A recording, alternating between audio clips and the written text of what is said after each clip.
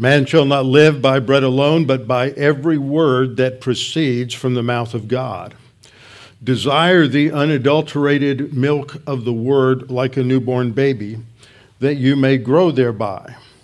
For God has given to us everything pertaining to life and godliness through the knowledge of him who called us by glory and virtue, by which have been given to us exceedingly great and precious promises, that through these you may become partakers of the divine nature, having escaped the corruption that is in the world through lust. Jesus prayed to the Father, sanctify them in truth. Thy word is truth. Before we open God's word together this morning, let's bow our heads together in prayer. Our Father, we're thankful that we have your word. We're thankful that we have the written word that is breathed out by you, has its source in you, and was breathed out in the process of inspiration through the writers of Scripture over the centuries, that we may know that it is absolute truth as you are truth, and that we have the living word, the incarnate word, the Lord Jesus Christ, who said, I am the way, the truth, and the life. No one comes to the Father except by me. And so, Father, as we look at your word of truth today, we pray that it might challenge us, that we might come to understand things that are going on in our own lives, perhaps in our own thinking, the way in which we look at the world around us, that we may recognize that our job is to be conformed to your character, be conformed to your way of thinking, be conformed to the character of Jesus Christ, and that we are not to conform you to our thinking. We are not to try to conform your word to our opinions, and we are not to interpret your word the way we would like it to be, but that we would take the time to understand what you have taught us and how you have instructed us in your word. And we pray this in Christ's name. Amen. Open your Bibles with me to Ephesians chapter 4. Ephesians chapter 4. This morning we're going to look at Ephesians 4:18 to 20. So we're moving ahead, and when we come to verse 20, 18 and 19 continue this description of the immoral and licentious way in which the Gentiles lived their lives and conducted their lives, and the challenge that Paul is giving to these Gentile believers that they are no longer to live like the Gentiles around them. And he spends this time describing the basic problem of the Gentiles around them, the unsaved Gentile world. And that description is in verses 18 and 19. And then he challenges them in verse 20, but you have not so learned Christ.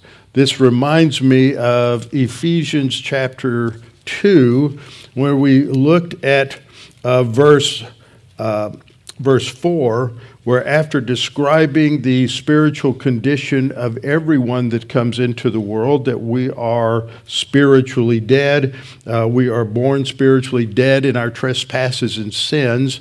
And then Paul shifts at the beginning of verse 4 and says, but God, who is rich in mercy, has made us alive together in Christ, even though we were dead in our trespasses and sins. So it's that same kind of emphasis describing the condition of all human beings in terms of those who are spiritually dead and alienated from the life of God, verse 18. And then the consequences that has in terms of our living in the latter half of verse 19. And then the contrast, but you have not so learned Christ. So we're looking at our passage here, and today we're going to focus on understanding the last part of verse 18 and verse 19, and then get into the contrast, and then take some time to understand this description here of the fallen world, the world around us, the world that is composed of those who are spiritually dead, those who are, as the text describes, they're in the futility of their mind.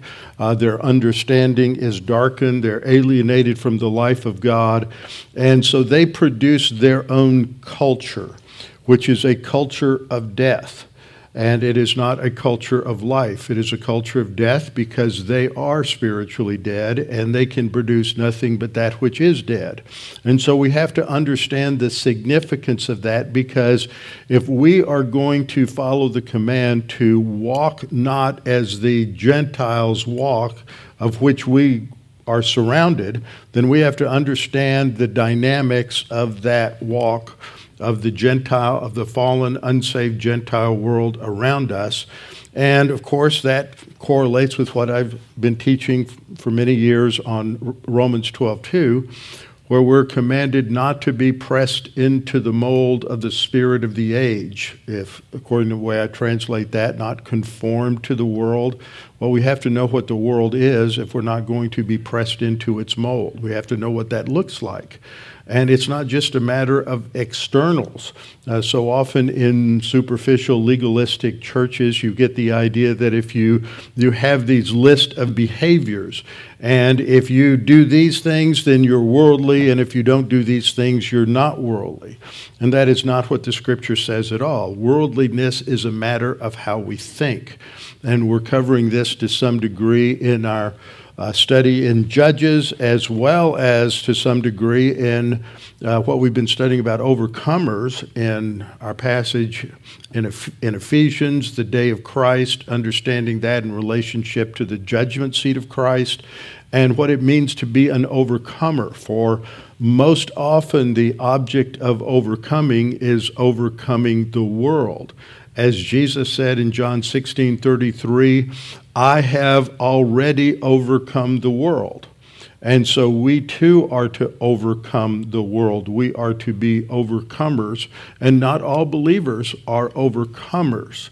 And so we've been studying the details of that because there's some controversy over just exactly what that word means. So in verses 17, 18, and 19, we get a very uncomplimentary view of the thinking and the lifestyle of the unsaved world. But we have not learned Christ in that way. So there needs to be a distinction, but it's not just a superficial, external distinction. It's one that is much deeper than that, one that involves a spiritual transformation after regeneration. So we came to the end of verse 18 last time and thought our way through a translation problem that is there. I'll read the verse again. Having their understanding darkened, being alienated from the life of God because of the ignorance that is in them, because of the blindness of their heart.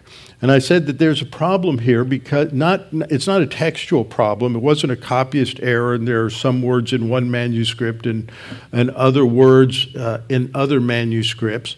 It is that there's a difficulty in understanding the meaning. There's been debate over the meaning of this word and how it is used. And it's the word parosis. And I pointed out last time that it is translated as blindness in a number of translations, and even John Calvin in his commentaries translated it as blindness, and that became the foundation of a doctrine that is known as irresistible grace, built on the presupposition of prior doctrine, total inability. Total inability is the T in that acronym TULIP that summarizes Calvinistic theology. T for total inability, U for unconditional election, that God has no conditions, he just chooses who will be saved and passes over the others who will be damned to eternal punishment. The L is limited atonement, that Christ only died for those who were elect. And the I is irresistible grace, that when God calls the unsaved unbeliever, he cannot resist that call. And God only calls those who are elect. And then perseverance, those who are truly saved will persevere in their obedience to Christ until the end. So that is basically a quick summary of TULIP. And I pointed out that this is what some of the basic problems are, and we'll review that as we go through our lesson this morning. So that's the basic lexical problem, is this blind or hardened.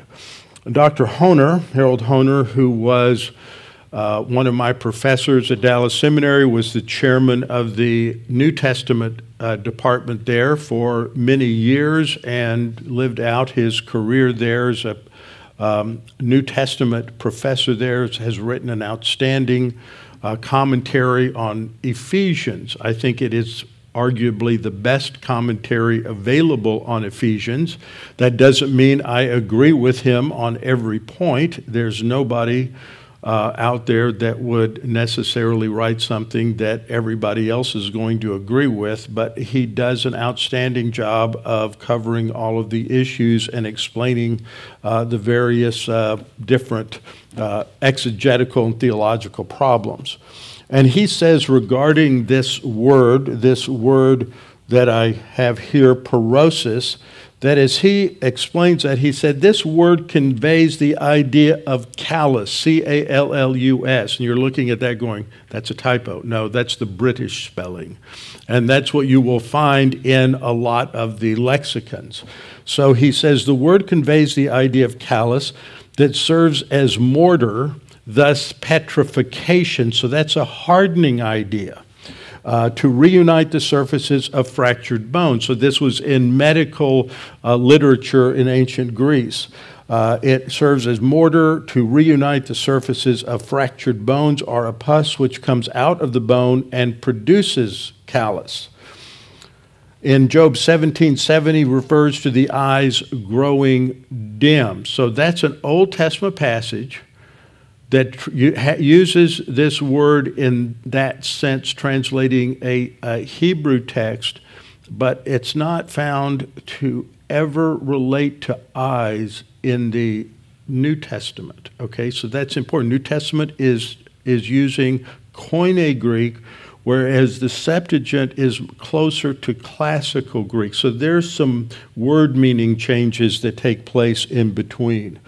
Now, to understand this word callous, the Concise Oxford English Dictionary has three basic meanings. The first is that it refers to a thickened and hardened part of the skin or soft tissue, especially one that is caused by friction. So all of us have experienced that. We've had blisters on our feet that have where the skin has then thickened up and hardened, and over time it becomes insensitive to pain and discomfort. A second use of the word callus is the bony healing tissue which forms around the ends of a broken bone. That's what Dr. Honer referred to in his explanation, and that's how it was used in the writings of Hippocrates. Hippocrates is considered the father of medicine, and he used it that way to this development of that material in a fractured bone that would lead to the healing of the bone.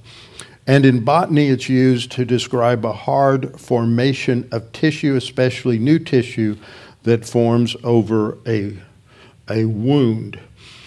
In the Old Testament, as Honer pointed out, we have the verse in Job 17:7, my eye has also grown dim because of sorrow. So the word, if you look it up in the Hebrew, can imply a process, not something that is instantaneous, a process of growing blind. And here that would be the idea that it has grown dim because of sorrow. And in that passage, sorrow doesn't make you blind, but as your eyes fill with tears, it clouds your vision. So that's the idea there. It doesn't talk about some constitutional defect of blindness. That's Job 17, 7. In the New Testament, a couple of passages, Mark 3:5, Jesus looks on the crowd, on the Pharisees.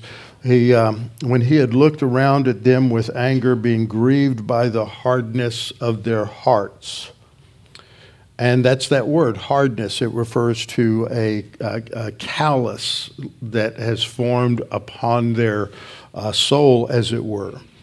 And in Romans 11:25, we read in the King James and New King James version, it's translated as blindness, lest you should be wise in your own opinion, that blindness in part has happened to Israel. But in other translations, the ESV, the NET, and the NASB 95, and most others, it's translated as hardness.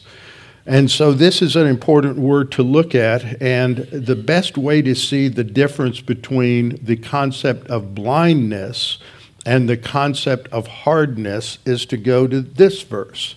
In John 12:40, you actually have both words. And Jesus is speaking, I believe here, and he says, he has blinded their eyes and hardened their hearts. And so you have both words. You have the word tuflao, which is the verb for to become blind, to be blinded. And you have the word that we're looking at, porao, which is translated hardened. You wouldn't have this word porao, meaning blind, as a synonym for the other word, because you wouldn't say he has blinded their eyes and blinded their hearts. So there's distinctions here between these two words. And at no point in the New Testament, as I pointed out a minute ago, is this word used in reference to the eyes. It's always tuflao, or the noun for being blind, that is used. And so this concept of hardening is related to a process.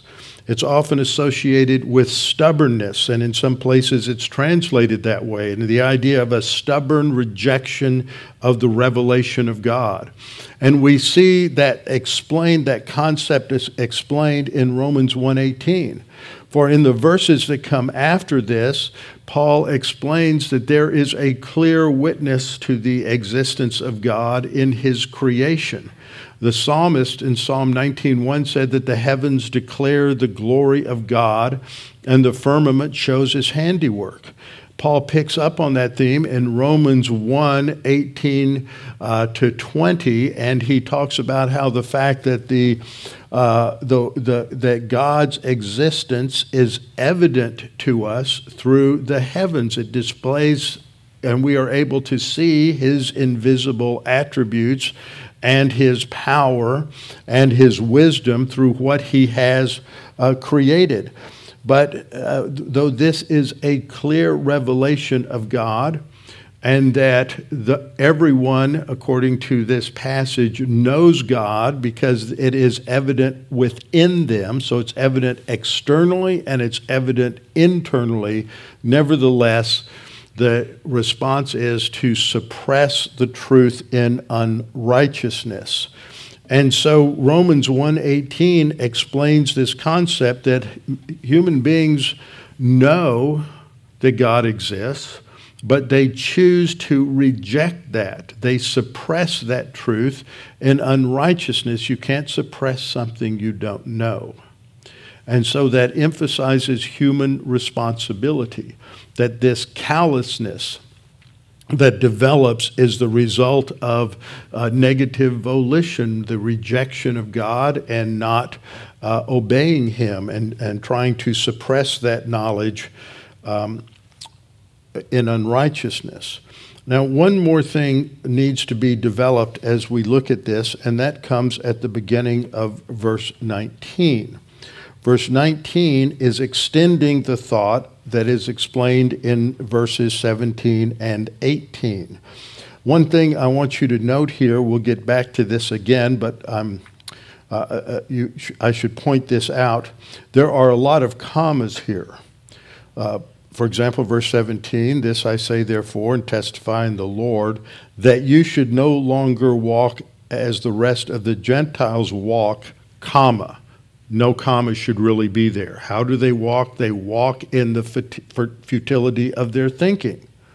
So that comma should not be there. It separates the clauses as if they're not related.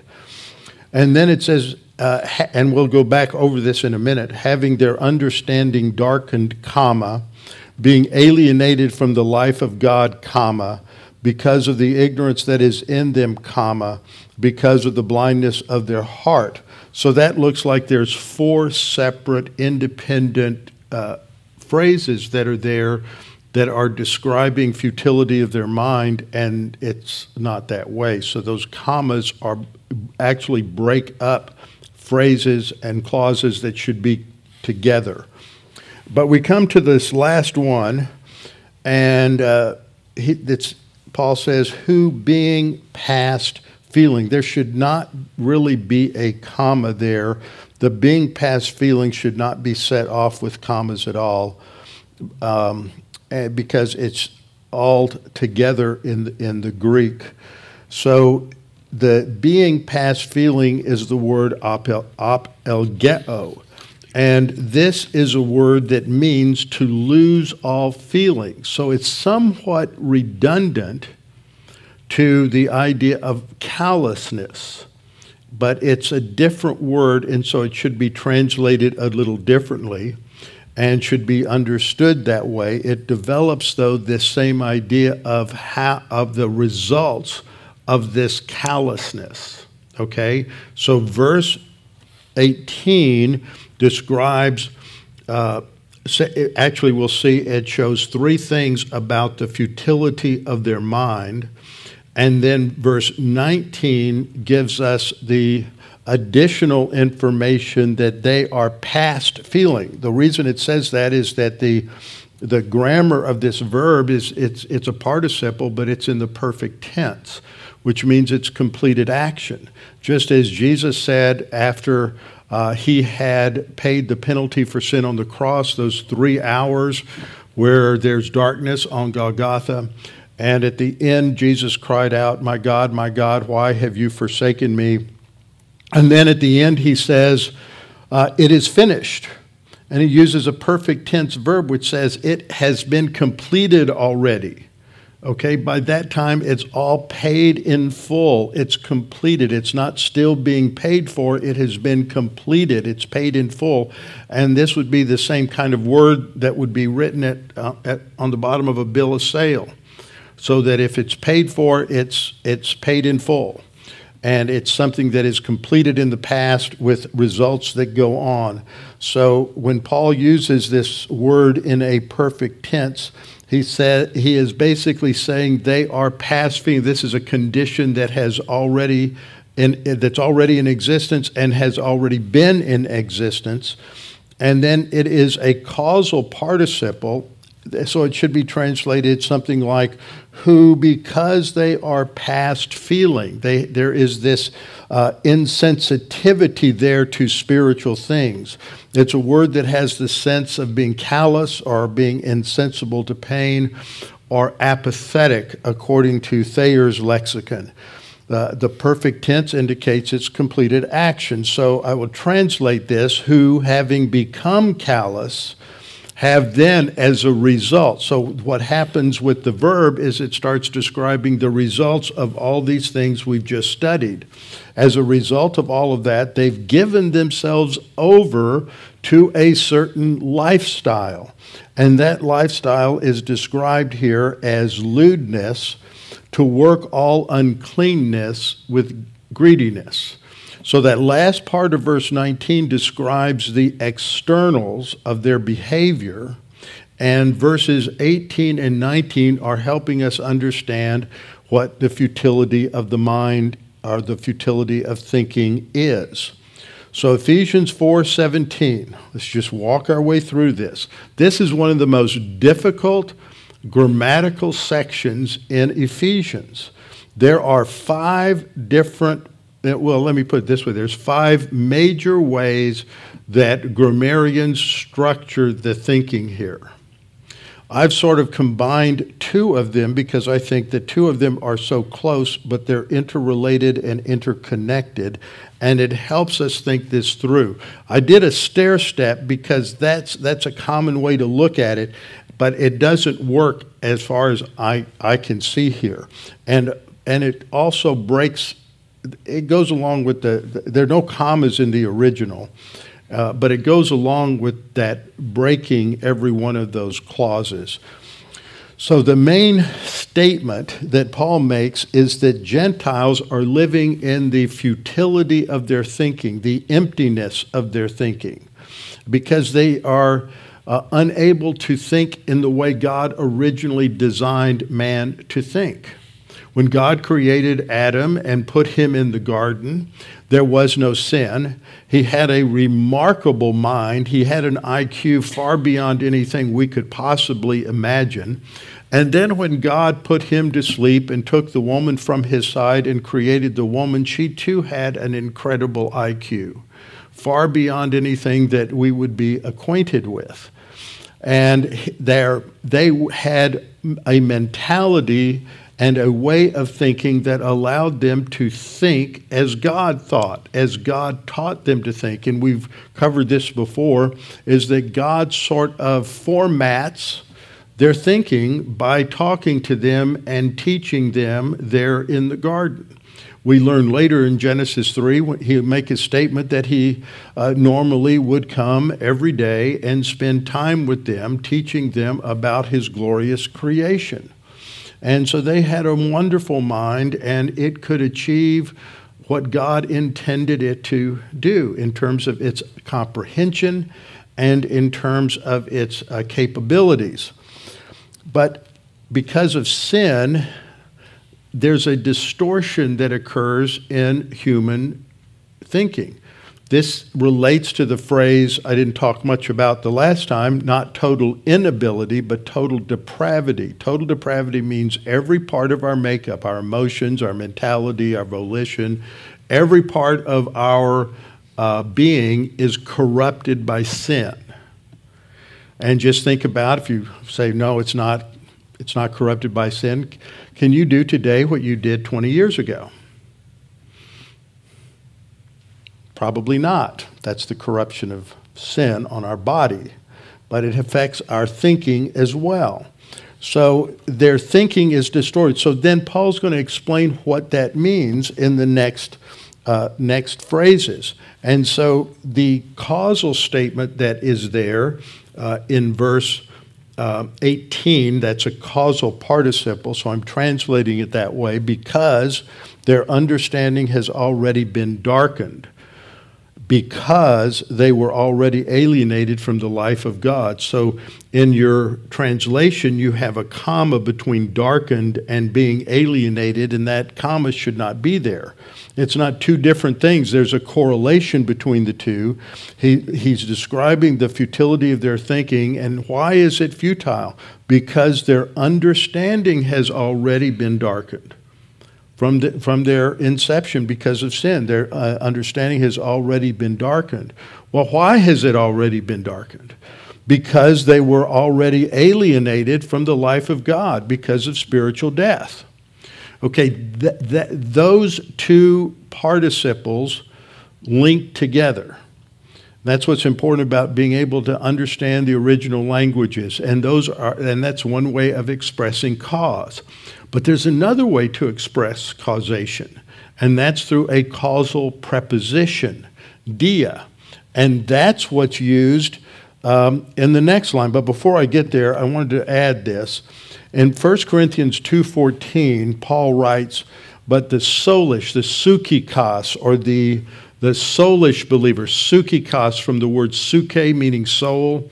It's usually translated the natural man, but that misses the point of that word. And it's a contrast in 1 Corinthians 2:9 through 16 between the psychikos, or the soulish man who is unsaved, and the pneumatikos, pneuma meaning spiritual, spirit. Pneumatikos means a spiritual man. So in verse 14, Paul says, but the soulish man does not receive the things of the Spirit of God, And that in context, all through from verse 9 on in that passage, Paul is talking about the things which eye has not seen and ear has not heard, the things which have not entered into the thinking of man. The things is a term for the revelation, the content of revelation in the Old Testament.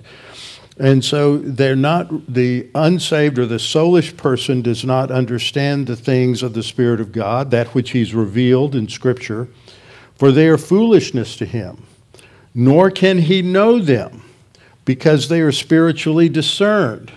Now, he can know them at one level, but he doesn't know them in the sense that a believer does when he accepts them by faith. So he is talking about that this ultimate knowledge in a spiritual sense is obscured because of spiritual death and not having a human spirit. It's spiritually discerned, so that's referring to the human spirit. But that doesn't mean that they can't respond to God's revelation in the nonverbal revelation of general revelation or the verbal revelation in Scripture.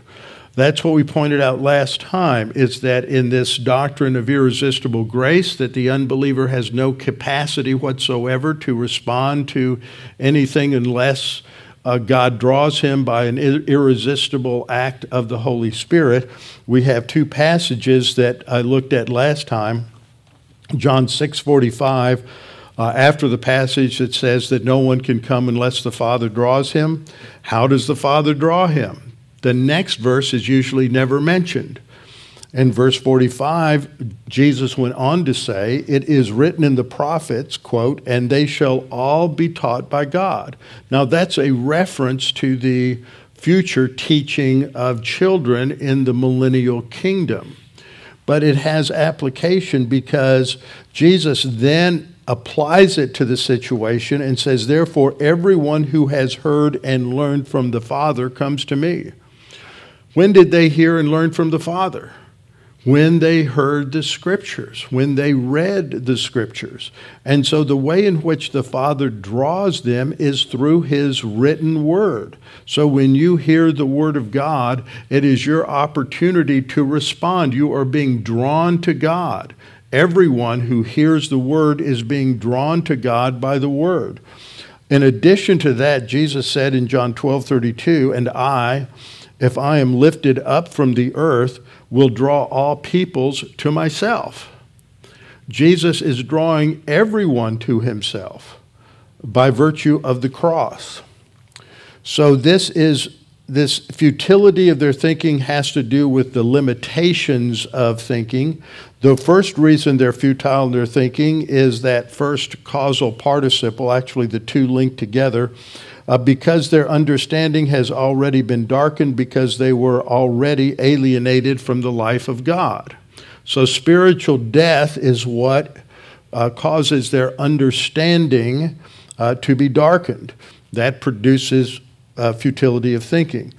Then you have two more causal phrases, but these are distinguished by using a causal preposition.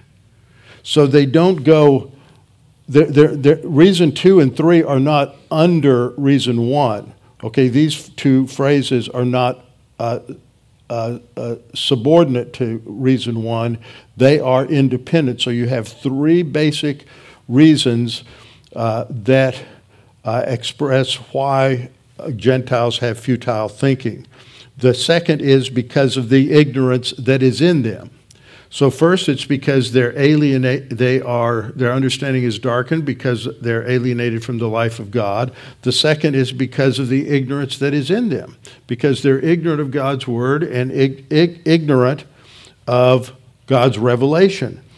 And then the third reason is because of the callousness of their heart. Now, the way I like to translate that, but it's not a word it's not a word that is user-friendly, is the word obdurate. Probably a word we're more familiar with is stubborn. The word obdurate, according to the Concise Oxford English Dictionary, is stubbornly refusing to change one's opinion or course of action. That probably doesn't apply to anyone here. So what this is saying is that the third reason for the futility of the thinking of the unbeliever is because of the stubbornness of his heart. That's a volitional concept. It's not his condition as born, it is his choice. He resists, he suppresses the truth in unrighteousness. He resists the revelation of God, and as a result, he becomes more and more callous to God's revelation. Now, verse 19 continues this thought with the results that come from verses 17 through 19, through 19a. And that is, they give themselves over to lewdness. Lewdness may be a little too restrictive. Some describe it as lasciviousness or licentiousness. Licentiousness is better. Lasciviousness tends to be limited, as lewdness does, to some sort of a sexual lust. But it's a much broader term than that. First of all, let's look at it and grammatically, it's a perfect active causal participle. Who being past feeling, because they are past feeling. Okay, so they are past feeling because of their stubbornness at the end of verse 18. And that makes them even more calloused.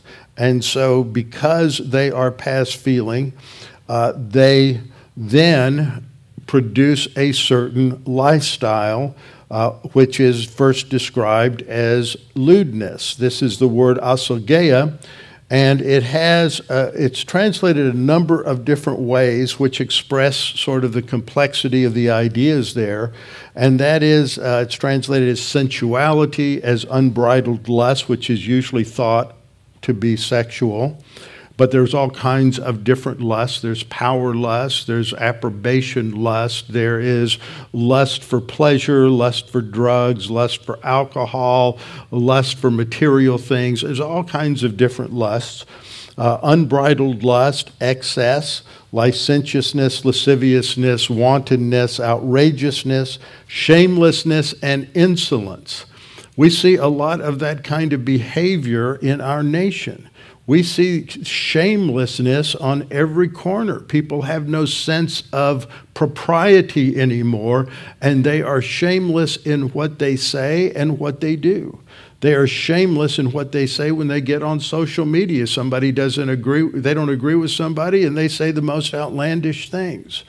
I learned pretty quick when I got onto Facebook, which I have quit getting on, that you would go to places, I would go to places that appeared as if they wanted to have a discussion of what the Word says. But see, when you go to some of these places, one was a Facebook page on free grace gospel.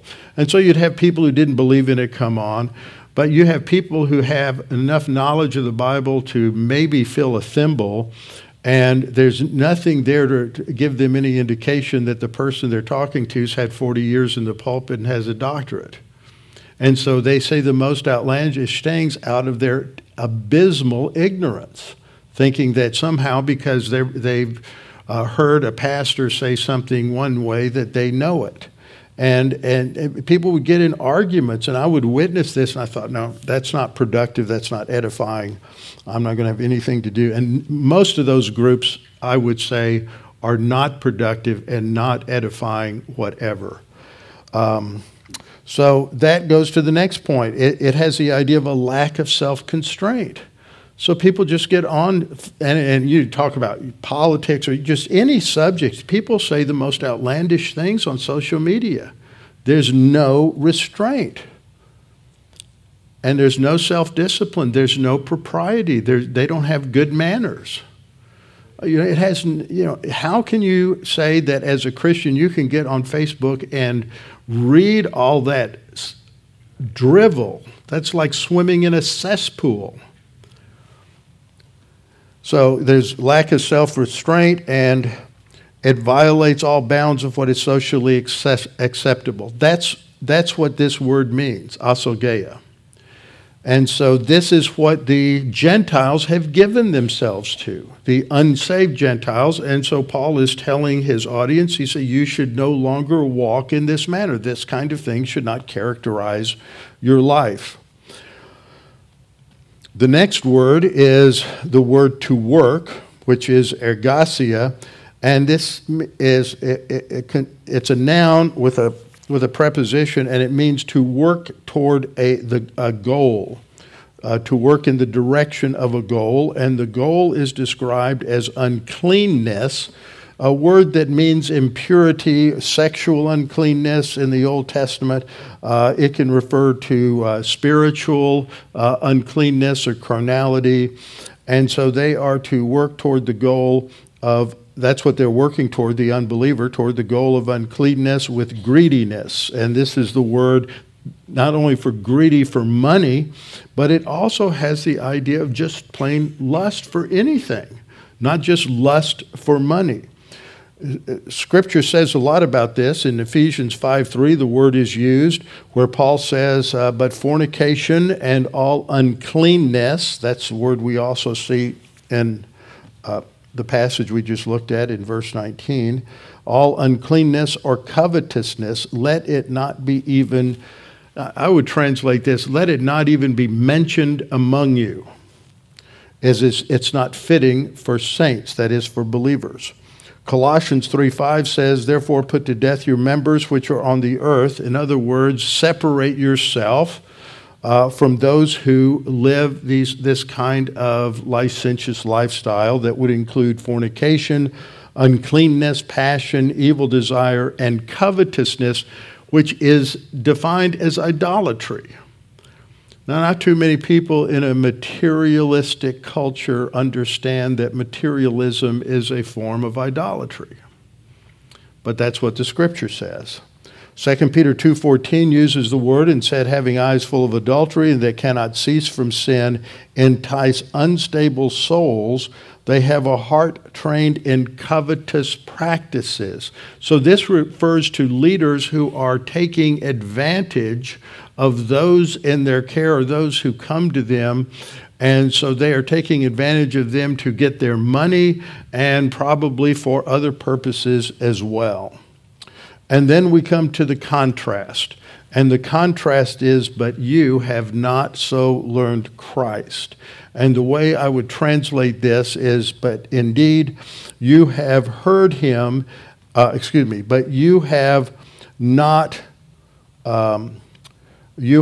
learned Christ in such a way. And that shows again that he is describing this contrast between the lifestyle, the thinking of a Gentile and an unsaved Gentile, and the lifestyle and the thinking that should characterize the believer. Now, when we get into the next verses, 21 and following, we're going to get into more of these details. But we have to stop a minute, we'll come back to this next time, and point out that the contrast is between, in this ancient world, between those that are characterized by immorality and licentiousness and antinomianism, a word that means against all law or all standards, and those who have the standards of the Word of God. And I want to take a little bit of time talking about this because we live in a time when we are seeing our culture, by that I mean Western civilization, coming apart at the seams because there's no longer a moral foundation, because there's no longer a spiritual foundation. And we have to understand what the consequences are. And that's what Paul talks about here. He talks about the realities of the condition of the unbeliever in terms of his thinking, which leads to his actions. But what are the consequences of a culture that is ruled by moral relativism? What has happened in history to civilizations and cultures and nations that have given themselves over to moral relativism. We see the picture of that in our study on Tuesday night in the book of Judges, where everyone did, the time period in Israel's history when everyone did what was right in their own eyes, when every person becomes the ultimate standard for what is right and what is wrong, then you have a serious problem. And I want to talk a little bit about that next time. I have about 3 pages I wanted to get to this morning, but I don't think I'll have your concentration if I go through these. But it is important to understand how words and ideas have changed over the last 150 years to produce what we see around us. And it is something that, especially if your parents or grandparents, if you're involved with the teaching and training of your children, if they're in public schools or if they're even in church schools, because churches are not immune for having been impacted by a lot of these things, then I really challenge you to read. There's some excellent things that are out there that have produced good analysis of what has happened and how this has come about. A lot of people just awakened to this. They didn't get woke. They awakened to this just during the pandemic. And they awakened to the fact that the government was somehow out of control and schools were out of control and businesses became out of control in the way they were seeking to dominate the decisions of people. What in the world happened to our culture? And this is not something new. It's happened previously. This is part of the trends of history in a fallen world. So we need to discuss that some because we need to understand the solution that is provided and the role of the believer in this situation, which is what is described in the remainder of this chapter. So we'll come back to that next time with our heads bowed and our eyes closed. Father, we thank you so much for what we have learned in this study, how totally disrupted the human being is as a result of sin, how the corruption of sin has impacted every aspect of our being, and that rather than being obedient creatures, we are disobedient, rebellious creatures seeking only our own desires and hostile to you.